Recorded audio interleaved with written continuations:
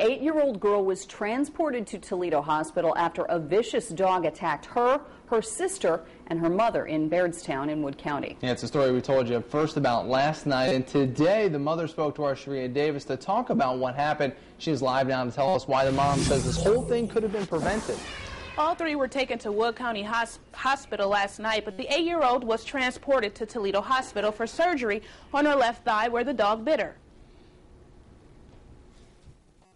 She's doing a lot better. She's doing good. I mean, under the circumstances, it could have been a whole lot worse.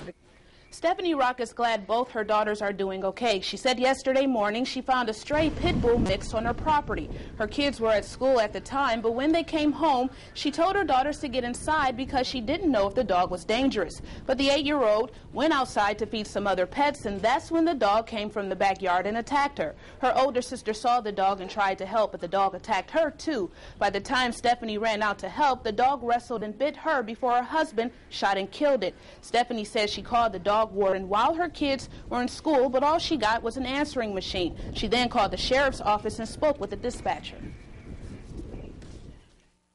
She was going to transfer me out there, and I explained to her I've already called out there. There's nobody there.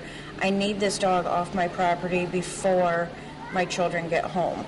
And so, needless to say, they didn't show up before my children got home.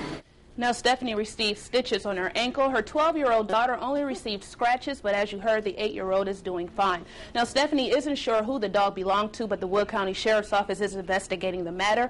I also called the dog warden and left a message to get their side of the story, but no one returned my call. Reporting live, Sharia Davis, Fox Toledo News, first at 4.